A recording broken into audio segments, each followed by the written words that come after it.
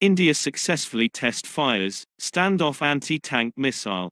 The 12th missile test, in past 45 days.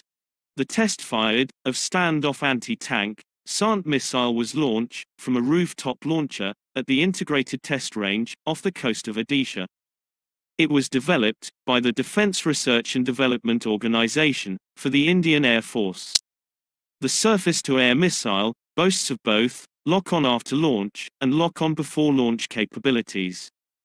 SANT missile is an upgraded version, of the Helicopter Launched Nag missile, equipped with an advanced node-mounted seeker. The missile met all the mission parameters, during the test. The designated static target was hit with high accuracy. The missile has a range of 12 km.